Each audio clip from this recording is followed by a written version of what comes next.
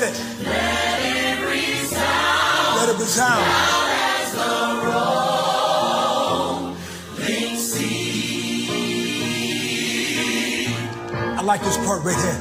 Come on. Sing a song full of the faith that the dark past has taught us.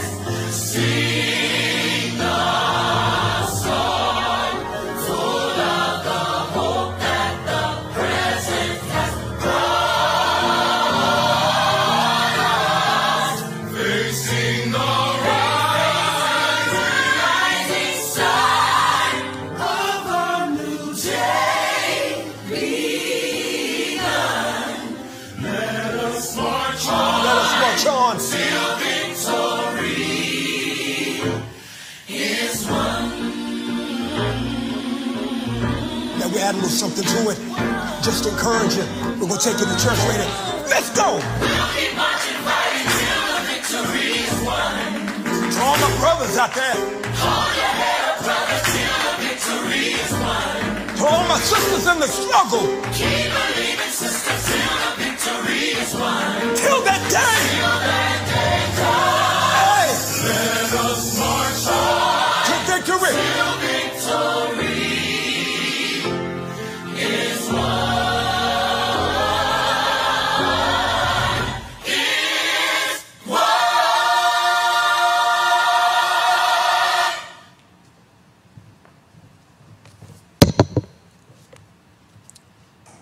Welcome, and thank you for attending the 2021 Black History Program here at Crossroads Presbyterian Church. Today we'll be highlighting voices of our past, present, and future. Men and women who have made a difference in our country through their sacrifice and commitments. Our youth and adult will use their voices to creatively express and represent our history, present and future leaders, influencers, through the spoken word, music, and visual arts. Sit back, relax, and enjoy our program as we lift every voice. Black history is significant to all racial groups in our beloved country because it's a story of a people that have been marginalized and succeeded against the odds. The Dorsey siblings will now share their thoughts regarding the importance of this annual celebration.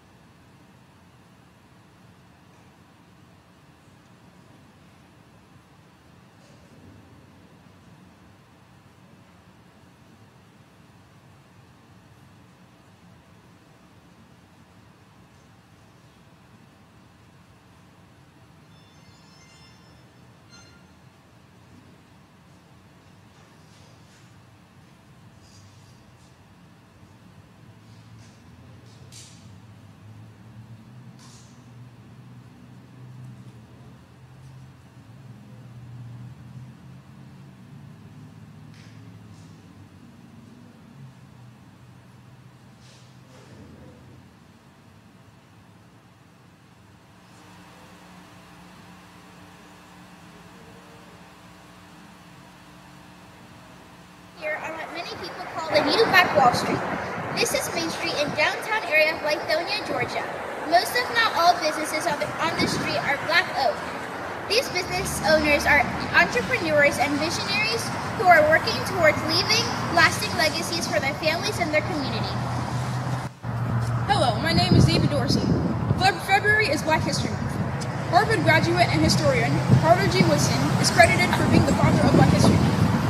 He desired to emphasize the progress and achievements of Black people following our emancipation from slavery. On February 7th, 1926, Carter G. Woodson sent out a press release announcing the start of Negro History Week. Woodson said, "We should emphasize not Negro history, but the Negro in history. What we need is not a history of selected races or nations, but the history of the world, void of national bias, race, hate, and religious prejudice. The case of Negro is well taken care of when it is shown how he has far influenced the development of civilization. Negro History Week officially became Black History Month in 1976. Since 1976, every U.S. president had endorsed the annual celebration of Black History Month. Black History Month is important because it is a month in which we celebrate the lives and contributions of significant historical and contemporary Black leaders. Black History Month is not just for those individuals who made it into our history books. It is a month in which we highlight key Black people who helped to advance civilization through their achievements, from athletes, authors, surgeons, activists, musicians, and engineers to a president and vice president. It gives us hope and new outlook and perspective in life. Black History Month is also a month of inspiration for us. We celebrate our one-of-a-kind culture, which has shaped so much of what we enjoy today, including food, fashion, and music. It's important that this celebration continue annually. Black history is American history. Commemorating it helps us recognize the role Black people played in American history and the differences we've made in the world we live in today. It motivates us and makes us feel as though we can accomplish something out of the ordinary. We and the Black pioneers that we admire have all been blessed with God-given talents and abilities to be used for His glory. Marcus Garvey said, "What you do today that is worthwhile inspires others to act at some further time." The observance of Black History Month also serves to remind us that we must value people, all people. We value people regardless of race, religion, culture, socioeconomic status, political party, and gender or age. Though we as people have come a long way, these past few years have taught us that we still have much further to go. I'd like to leave you with this quote by former President Barack Obama. "Change will not come if we wait for some other person or some other time. We are the ones we've been waiting for.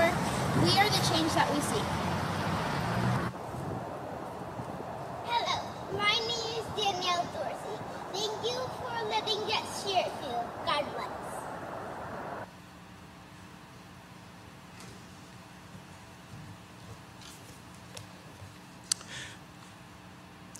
Since our coming to this land, Negro spirituals have vocalized and symbolized the forced servitude and hardship slaves from Africa endured in this land.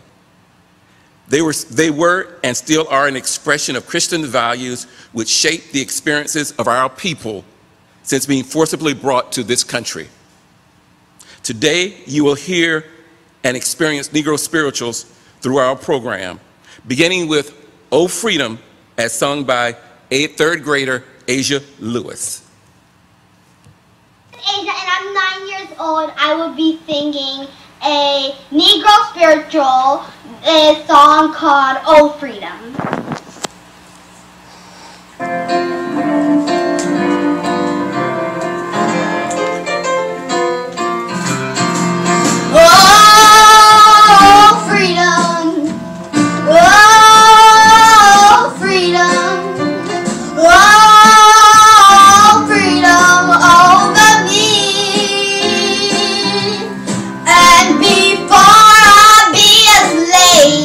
I'll be buried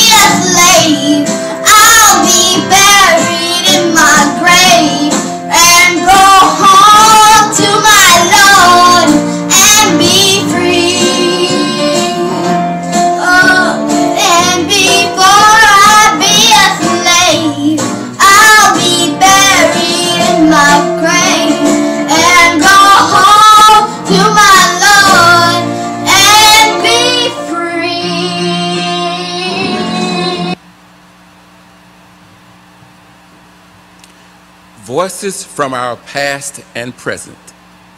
This segment will highlight voices from our rich history and our current day accomplishments. First up, we will have a portrait of the great poet Phillis Wheatley as performed by a fourth grader, Nora Davis, followed by Marquito Davis. He will do a poem, Raised by My Mother. He's on the faculty at Redan High School. Enjoy.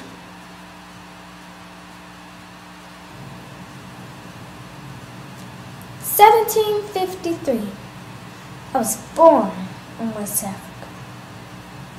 I was kidnapped at 8, put on this big dark ship where I got my first name. Little did I know I was going to be enslaved. My master John Wheatley gave me his last name. I began to scribble on floors and walls. Susanna Wheatley saw I was different than them all. I wrote my first poem at the age of 13. I then went on to become the first African woman poet to be. Take a listen to one of my pieces. "'Twas mercy brought me from my pagan land, taught my benighted soul to understand that there's a God, that there's a Savior too. Once our redemption, neither sought nor knew. Some view our sable race with the scornful eye. Their color is a diabolic dye. Remember, Christians, Negroes, black as Cain, may be refined and join the angelic train. I am Phillis Wheatley."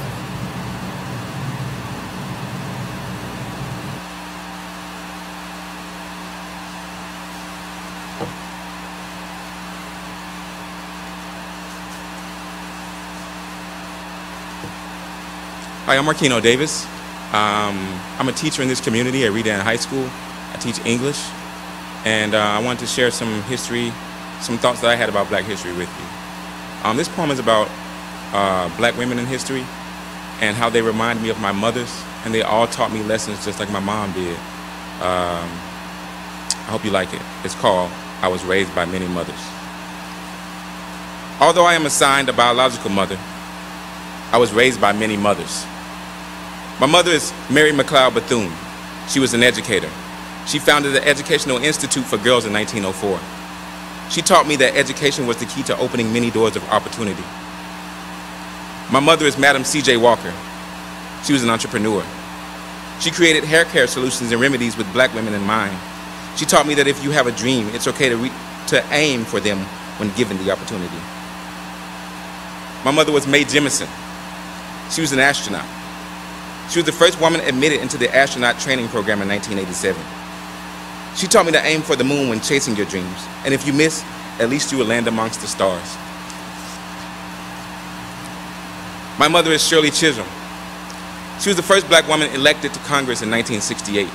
She also became the first Black person to run for president. She taught me that it's okay to be the only lone wolf in a room full of sheep. My biological mother is Tina Davis. She is a barber. She struggled to provide for us, but like magic, the necessities would always appear. She taught me that love is endless and time is limited, so remember your past and apply those lessons to the path that is your future. I was raised by my mothers. Thank you.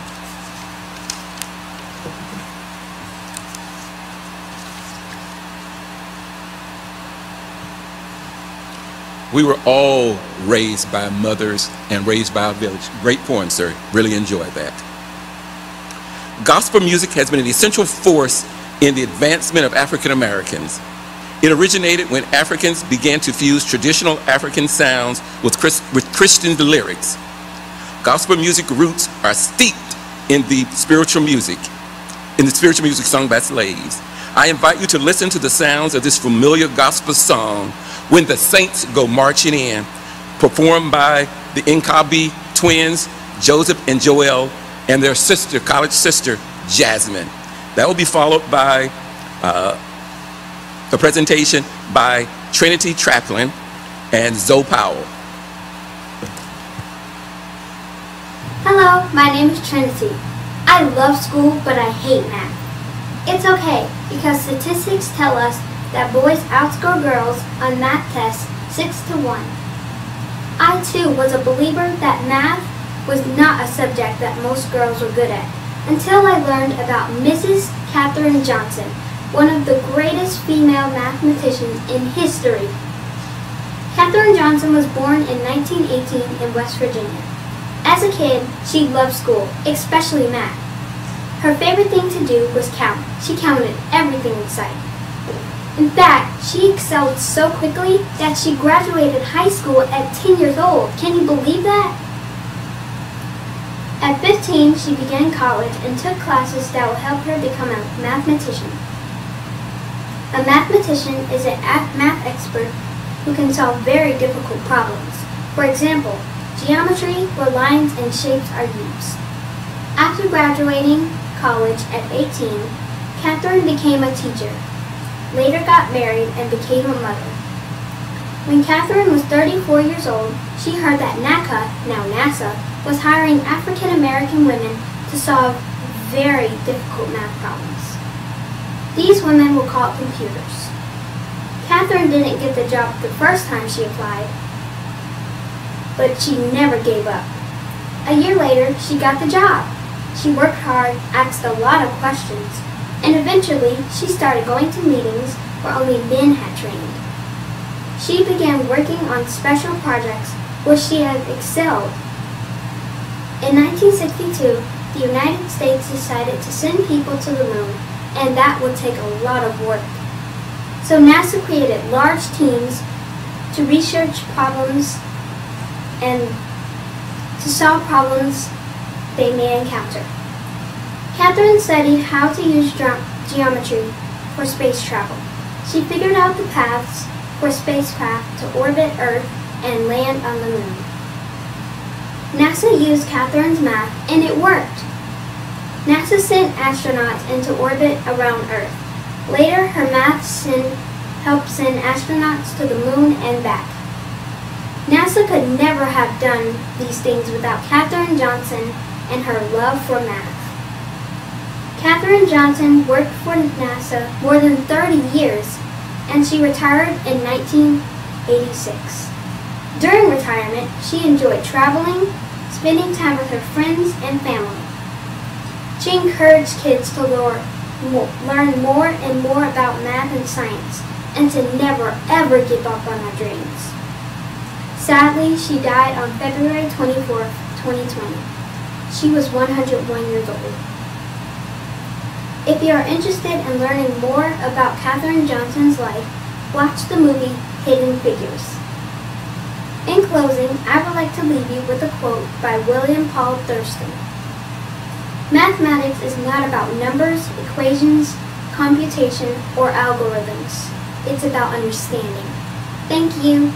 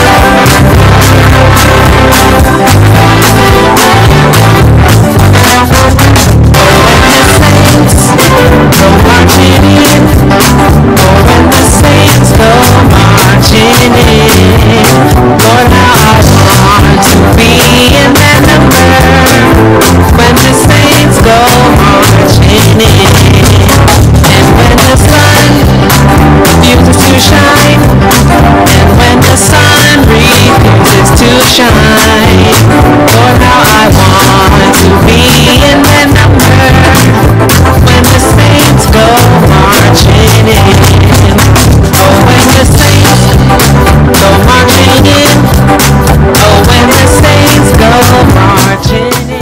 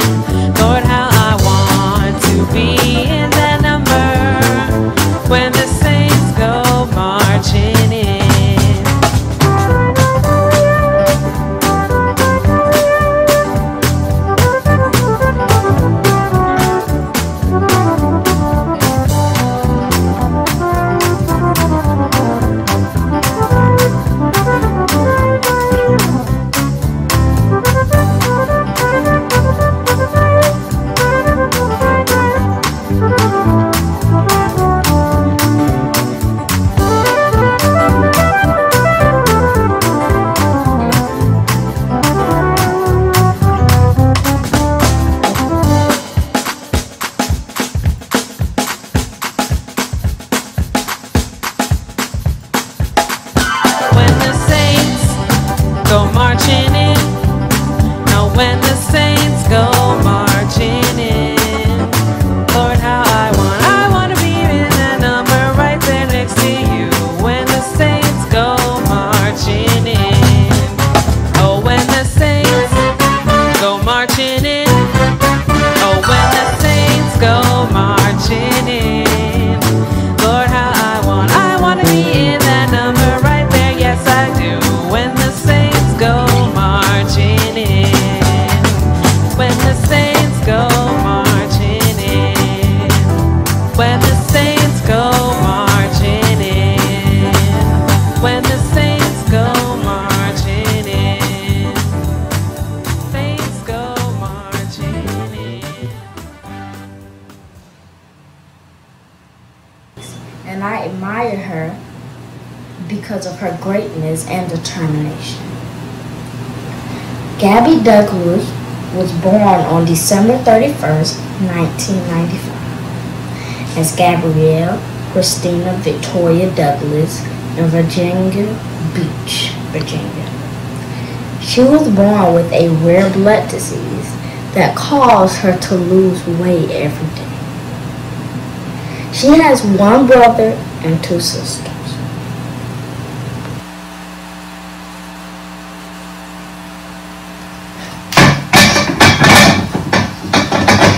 At the age 3, she started practicing gymnastics with her sister. She competed in several competitions before going to the U.S. Summer Olympics in London at the age of 16. She, along with the members of the women's gymnastics team, took home the gold medal. She went on to compete in the individual all-around and became the first African American to win gold in both the individual all-around and team competitions at the same Olympics. She returned to the Olympics in 2016, helping the team win gold again. She wrote the book Grace, Gold, and Glory about her leap of faith. Several other books have been written about her, as well as a movie in 2014 called The Gabby Douglas Story.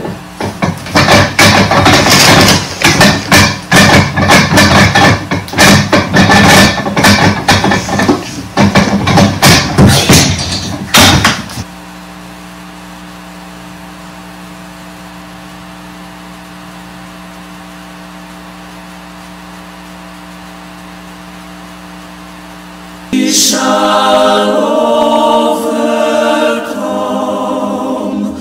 We shall overcome. We shall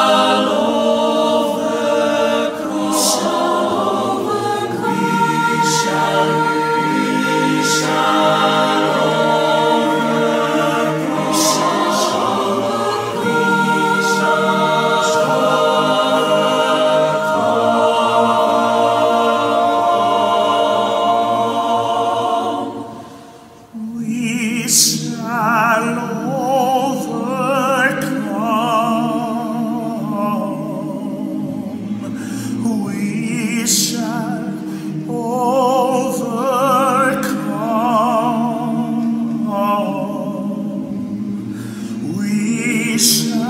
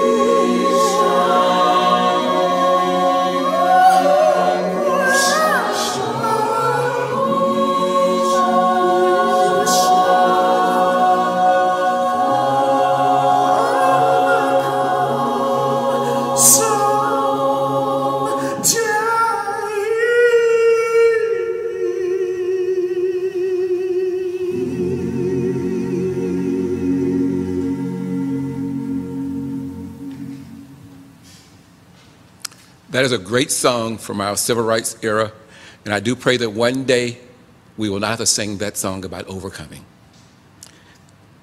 Our history is rich with individuals which have achieved phenomenal accomplishments as the first African American to do something in their field. Maurice Patterson will highlight two such American firsts. His father, Judge Cecil Patterson, a friend of mine and a friend of this church, and Jocelyn Dorsey, the first black female anchor in Atlanta.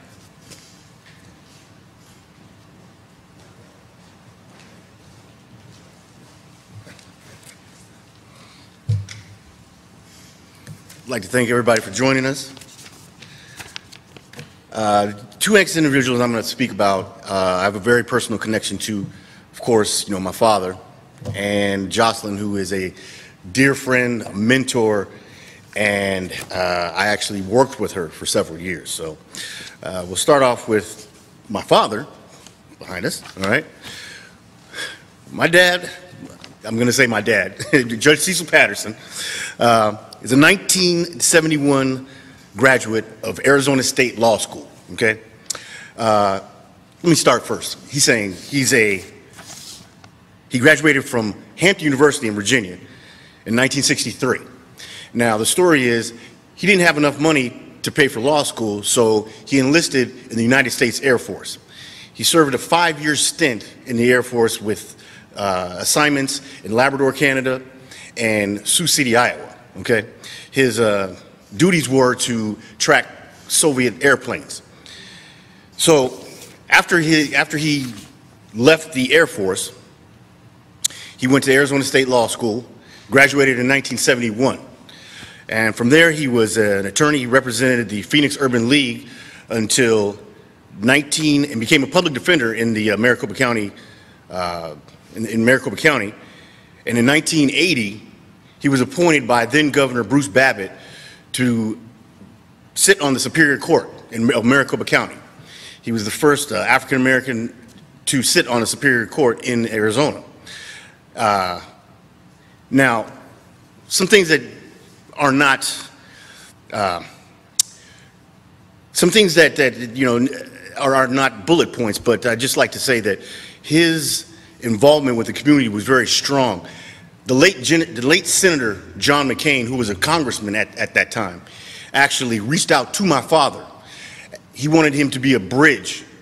He wanted him to be a bridge to the black and brown communities in Arizona. From there, they had a very strong friendship that lasted all the way up until Senator McCain passed away, okay? In 1996, Governor Fife Symington appointed my father to the Arizona State Court of Appeals. He was yet again, he was the first African American to sit on the bench on the Court of Appeals. He stayed on the Court of Appeals until his retirement in 2006. And in 2017, the Sandra Day O'Connor School of Law at Arizona State established an endowment, the Honorable Cecil B. Patterson Scholarship Fund, Scholarship Endowment, in his name, of course, and gave, and as a tribute to his service, he also was, they also named a room after him at the Buse Center of Law in downtown Phoenix. Now we move to Jocelyn Dorsey, very dear friend of mine, mentor. She is a graduate of The Ohio State University. Her first job out of college was a photographer and reporter for the Cincinnati Herald newspaper. She made her transition into television in 1972, working at WKRC-TV, also in Cincinnati. She stayed there for a year before coming to Atlanta and before accepting a position at WSB-TV here in Atlanta as a reporter and anchor. She was the first. A lot of people think that Monica Kaufman Pearson was the first black anchor in the Atlanta television market. Not true. It was Jocelyn Dorsey. Jocelyn remained an anchor, assignment editor, producer, and reporter for 10 years before establishing in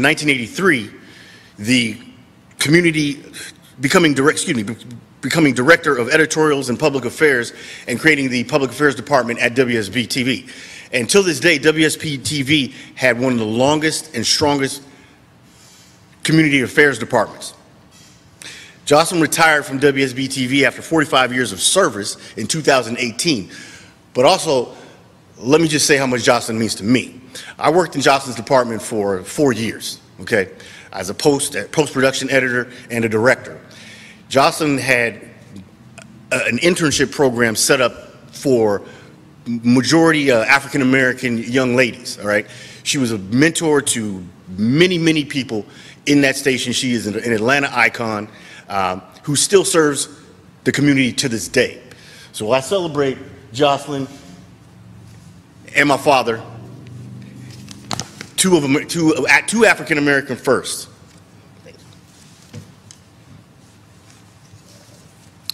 We will now have that great dance routine performed again, because the first time when we were enjoying it, one of the dancers encountered some medical issues, and she did not want that presentation to be the final presentation. So here's that fantastic dance routine again. Enjoy Matched Up.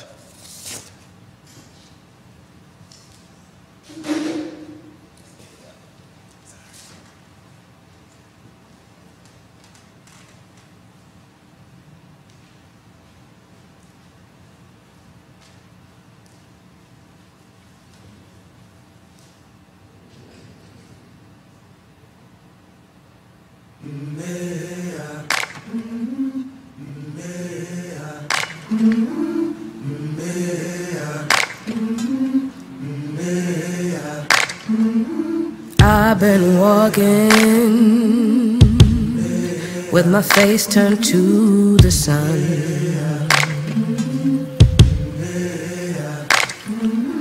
Weight on my shoulders, a bullet in my gun. Oh, I got eyes in the back of my head, just in case I have to run. I do what I can when I can, while I can for my people. While the clouds roll back and the stars fill the night, that's when I'm gonna stand up, take my people with me. Together we are going to a brand new home, far across the river. Can you hear freedom calling, calling me to answer? Gonna keep on keeping on, I can feel it in my bones.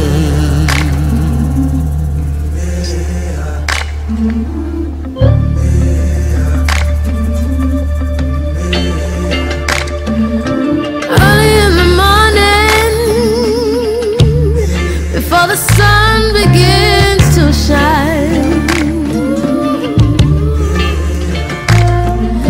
we're gonna start moving towards that separating line. I'm wading through muddy waters, you know I got a made up mind. And I don't mind if I lose any blood on the way to salvation, and I fight with the strength that I got until I die. So I'm gonna stand up, take my people with me. Together we are going to a brand new home, far across the river. Can you hear freedom calling, calling me to answer? Gonna keep on keeping on.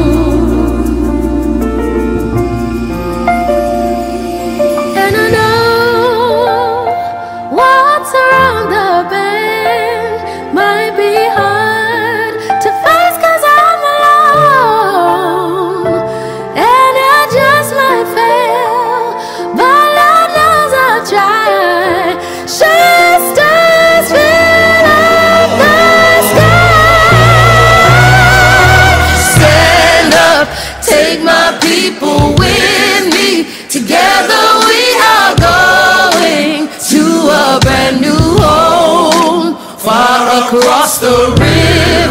Can you hear freedom calling, calling me to answer? Gonna keep on keeping on.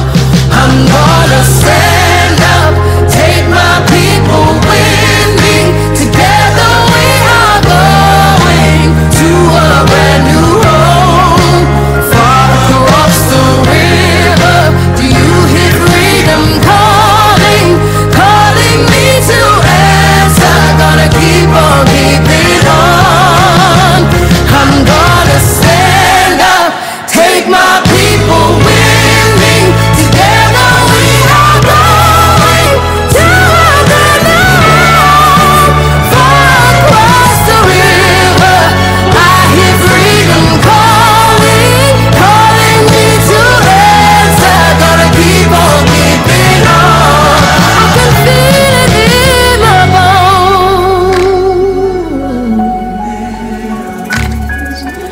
I go to prepare a place for you. I go to prepare a place for you. I go to prepare a place for you.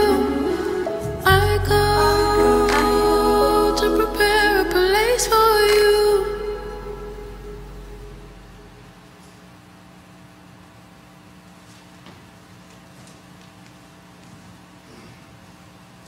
That was excellent, as I said. It was excellent the first time. It's really great that time, too. Thank you. Now, new voices for a new generation. Yes, there are great young African Americans who are forging their paths amongst us here in Atlanta. Lowry. These men and women, despite daily obstacles, refuse to retreat in the face of political, economic, or racial challenges. Sandy Lewis and her team will highlight a few of these up-and-coming young leaders here in our midst.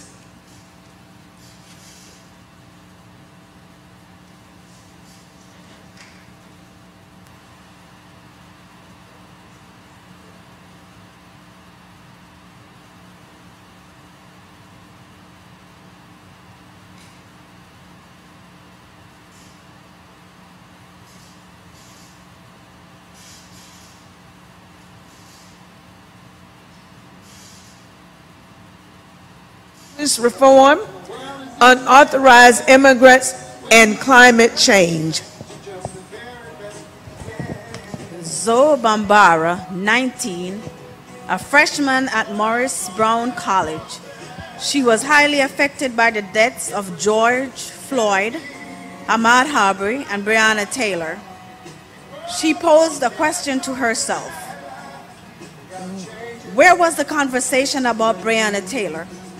At this point, she decided to organize a march on May 29th of what would become Atlanta's first and largest Black Lives Matter protest.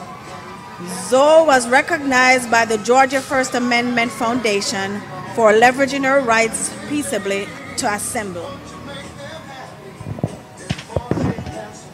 Theo Swin, 35 years old. He directs the Martin Luther King Jr. Center for Nonviolent Social Change's nonviolent education and training efforts. He started an organization called Millennial Civil Rights Movement, and his job was to advocate for modernized human and civil rights. He feels that it is more important than ever to encourage the next generation of millennials to take an active role in shaping the future of our country. The Millennial Civil Rights Movement was and is actively campaigning and working with voter registration for the Democratic senatorial candidates. It's time to boldly confront division, racism, and injustice. Demetria Luster, 28, is known as the advocate in the city of Atlanta. She constantly receives phone calls from people who need her help while facing serious issues. Hosea Williams was her mentor as she learned about the civil rights movement. His aggressive style on issues in the community was very clear. He marched and spoke up when things were not right. It was that spirit that drove her to speak up. During a post-college internship in the community health, the organization she worked for often disregarded the circumstances of the West Atlanta family participating in the program. If you see something, say something, then do something when injustice occurs. She pushes the organization to be more mindful of participant experiences. Demetra worked in the neighborhood of Mechanicsville, Pittsburgh, and Peoplestown. In 2017, she founded the grassroots organization, the Urban Advocate. Recently, her work focused on gun violence prevention, trauma response, and reclaiming the streets. With the death of Rashad Brooks in Peoplestown, she has worked hard to get police to adopt a community policing program, prohibit the issue of chokehold, and eliminate qualified immunity for officers. Demetra, the advocate, continues. James Major Woodall, 26, is the youngest person to be the president of the Georgia chapter of NAACP. While a student at Georgia Southern, he led a protest march after the death of Eric Gardner, who was killed by police. Say their names: Philando Castile, Michael Brown, Alton Sterling, Botham Jean, and a child, Tamir Rice, were all killed by police. With so many being killed by police, Woodall wanted to respond to the challenges facing this generation. Since his election as president of the Georgia chapter of the NAACP, he's been leading marches against racial injustice, lobbying elected officials, and speaking out about the disproportionate impact of COVID-19 on the black community. James Woodall is a new voice for a new generation with a new vision for the new age. He is a renaissance to the kind of work our ancestors were committed. It is a resurrection. And now, a phenomenal black woman, Stacey Yvonne Abrams, American politician, lawyer, voting rights activist, and author who served in the House of Representatives and became the minority leader from 2011 to 2017. A graduate from Spelman College, Yale Law School, and the LBJ School of Public Affairs, Stacey earned wide praise for her successful voting rights efforts in Georgia. She was a driving force behind President Biden's presidential win and turning Georgia blue. She founded the Fair Rights Initiative in 2018, adding more than 800,000 new names to the electoral rolls. After being defeated by an opponent she dubbed the architect of voter suppression, and only just by 55,000 votes, she dedicated herself to ensuring that history would not repeat itself in what was once the heartland of slavery and segregation, but also the birthplace of the Reverend Dr. Martin Luther King Jr. Stacey Abrams stated, "We are required to find solutions to our most intractable problems and to use our skills to expand opportunity for all." Thank you, Stacey, for a job well done. Thank you for being committed to democracy itself. Teach the babies, teach the children, teach the children, teach the babies, teach the children, teach the babies, everyone who's coming out. And the world, and the world, and the world.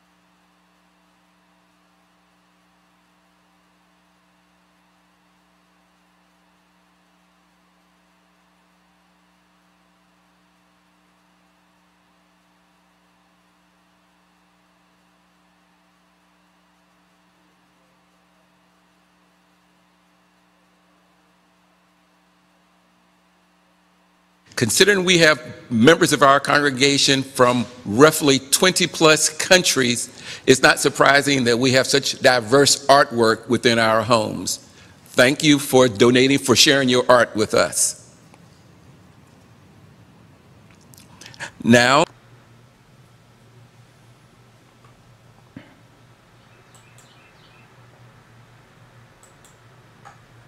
Sven Banneker, a free, self-taught African-American mathematician, astronomer, almanac author, and farmer. At age 15, he took over the family farm and created an irrigation system to control the flow of water to the crops. In the 1750s, he invented the first clock in America. It was this invention that put his talents on display for the country. Responsible for surveying of territory for construction of the nation's capital in 1791 after the lead architect quit. Authored commercially successful series of almanacs. Corresponded with Thomas and Jefferson, drafter of the United States Declaration of Racial Equality. Martin Delany, abolitionist, journalist, physician, writer, and arguably the first proponent of black nationalism. He led the Vigilance Committee that helped relocate fugitive slaves. He joined integrated militia to help defend the black community against white mob attacks. Founded The Mystery, the first African-American newspaper published west of the Allegheny Mountains. One of 3 first black men to enroll in Harvard Medical College in 1850. Commissioned as a major and first African-American field officer in the United States Army during the Civil War. Nat Turner, enslaved African-American who led a rebellion of slaves and freed blacks, nicknamed the Prophet. He was a Christian preacher that traveled from plantation to plantation, ministering to the so-called slaves about the Word of God. He said God spoke to him and told him to lead a revolt and to kill his oppressors. He used his preacher network to build his rebellion for freedom. His fight for freedom killed 55 white supremacists, hanged after being judged and sentenced to death. Marcus Garvey, Jamaican political leader, publisher, journalist, entrepreneur, orator, and proponent of the Pan-Africanism movement. Founded the Universal Negro Improvement Association and African Communities League in 1914. At its height, the organization had over 5 million paid members worldwide. The African Diaspora Organization of its time. The largest African diaspora organization of its time. In 1919, established the Negro Factors Corporation and founded the Black Star Shipping and Passenger Line, which promoted the return of African diaspora to their ancestral lands. Matthew Henson. He was the first African-American Arctic explorer, recognized as the first person to reach the North Pole in 1909. Recorded his Arctic memoirs, A Negro Explorer at the North Pole, in 1912. And in 1937 became the first African-American accepted into the exclusive International Explorers Club due to his achievement. He made 6 voyages and spent a total of 18 years in expeditions. At the age of 70, received an award from the United States Navy and a gold medal from the Chicago Geographic Society.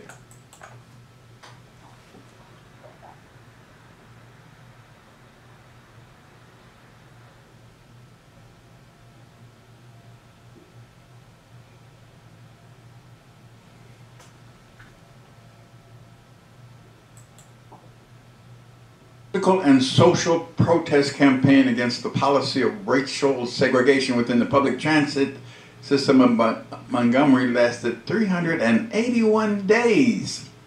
Prominent figures in the civil rights movement participated in the boycott. For example, Reverend Dr. Martin Luther King Jr., Ralph Abernathy, and Rosa Parks. They all demanded that Montgomery busing segregation laws be eliminated. They provided economic boycotts by the African American population and that led to great results in the battle for civil rights.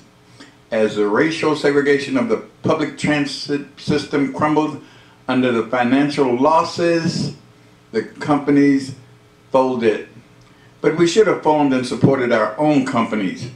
Despite this proof, the collective African American efforts to economically boycott seem to have stagnated. We wish the energy and effort would one day find a rebirth. Claudette Colvin was a pioneer of the civil rights movement. 9 months before Rosa Parks on March 2nd, 1955, when she was only 15 years old, she refused to move from her seat on a Montgomery-bound segregated bus.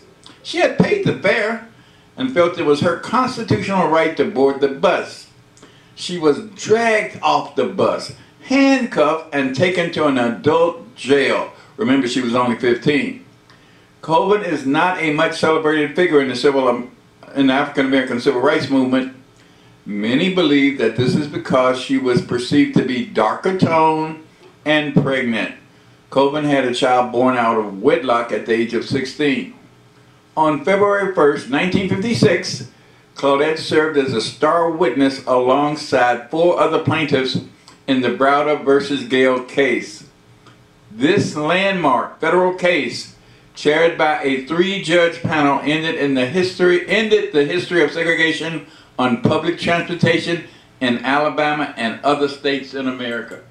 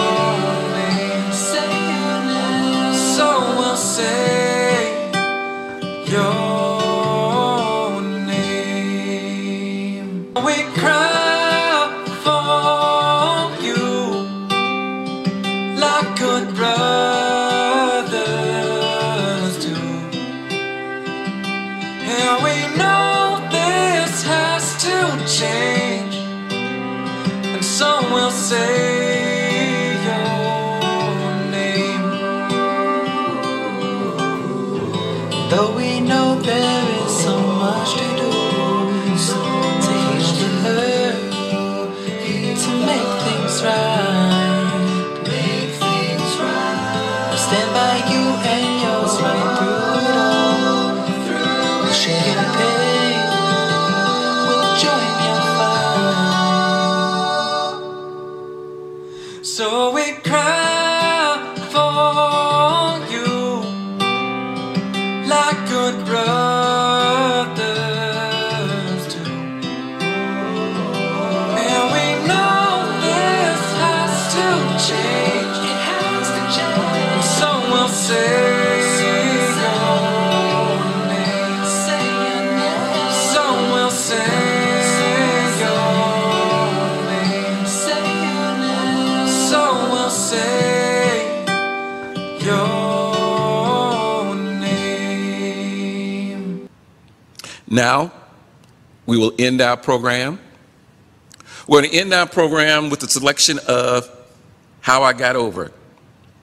We chose that selection by the Vocal Works Gospel Choir intentionally.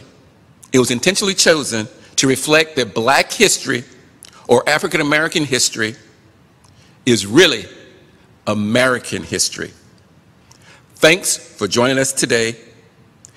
Enjoy How I Got Over.